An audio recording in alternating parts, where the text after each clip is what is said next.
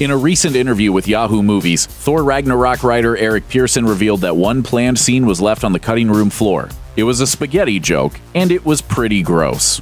We can't count the number of times spaghetti has shown up as a gag in a movie or show. Sometimes it's sweet, other times it's a little more disgusting.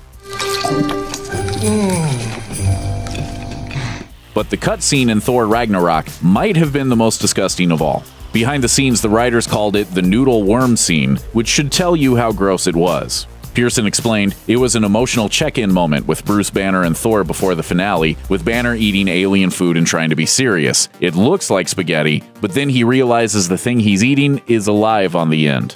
Yep, in this case, noodle worm was entirely literal. Please, Nick, eat some biscotti.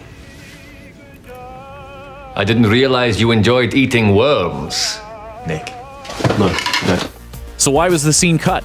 Pearson went on to say, I spent so much time on it and it just never made it in. We thought it was this pivotal character moment and it never had a place. It crushed the momentum. The scene marks yet another moment clipped from Thor Ragnarok, which was originally going to include a second major Thor villain and feature a flashback scene of a chubby Thor and an emo Loki. It cuts back to this thing and he's just like this pudgy little kid walking around with a mullet and being picked on by like other kids, and like Loki's like this little like goth, that's emo goth. Maybe the noodle worm will still make an appearance in a future Thor movie, although something tells us you'd never look at a plate of spaghetti the same way again.